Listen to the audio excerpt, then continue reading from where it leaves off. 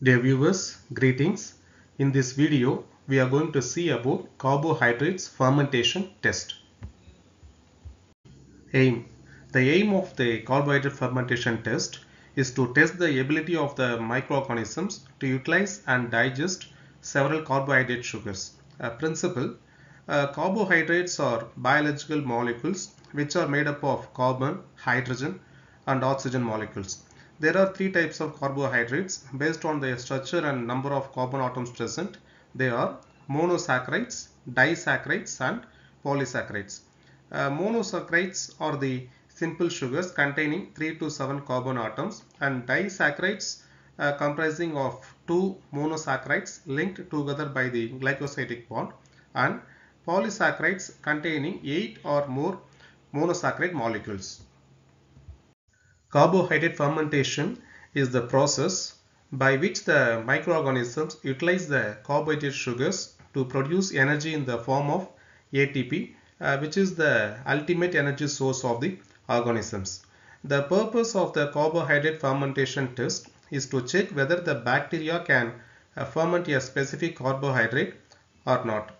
The carbohydrate fermentation patterns are useful in differentiating among the bacterial groups or species, particularly from the Enterobacteriaceae family, and the fermentation of carbohydrates by bacteria under the anaerobic condition is carried out in a fermentation tube, which comprises of Durham's tube for the detection of the gas production.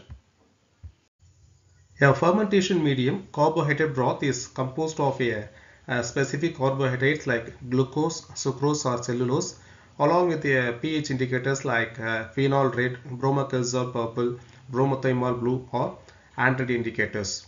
When the bacteria ferment carbohydrates, various organic acids and other products like lactic acid, formic acid, acetic acid, butyric acid, butyl alcohol, acetone, ethyl alcohol, CO2 and hydrogen are produced. As a result of carbohydrate fermentation, various organic acids were produced. And the production of the acids lowers the pH to acidic pH, that is the below 6.8 of the test carbohydrate broth, which is detected by the color change from red to orange or yellow because of the pH indicator. Durham's tube are inserted upside down in the test tubes to detect the gas production.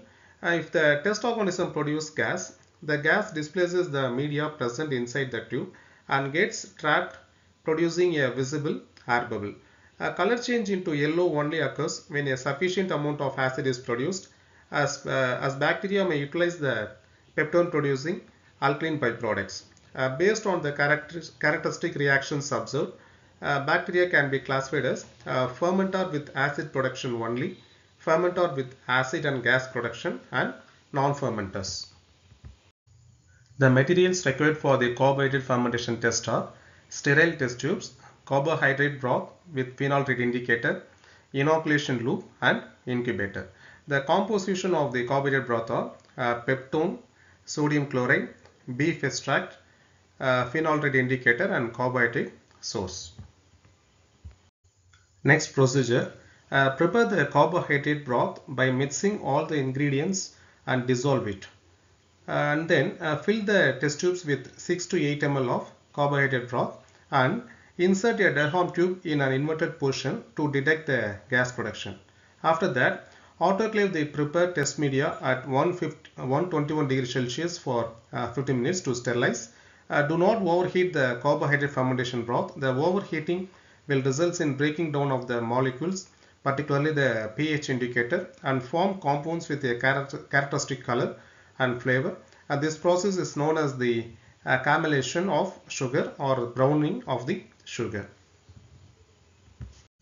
After autoclaving, the prepared broth media will be a light red color and final pH should be 7.4 plus or minus 0.2.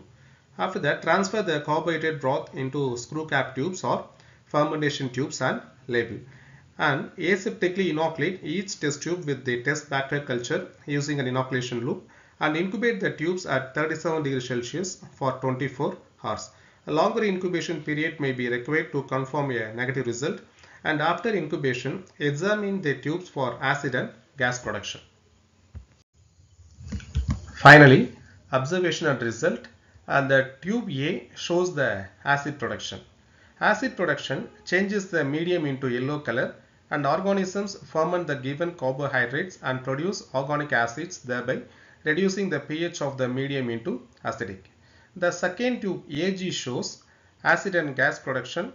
The acid and gas production changes the medium into yellow color, and organisms ferment the given carbohydrates and produce organic acids and gas.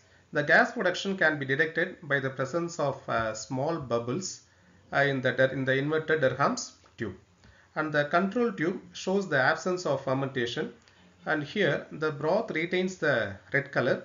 The organism cannot utilize the carbohydrates, but the organisms continues to grow in the medium using other energy sources in the medium. Dear viewers, that's all about the carbohydrate fermentation test. Thank you for your support. Thank you.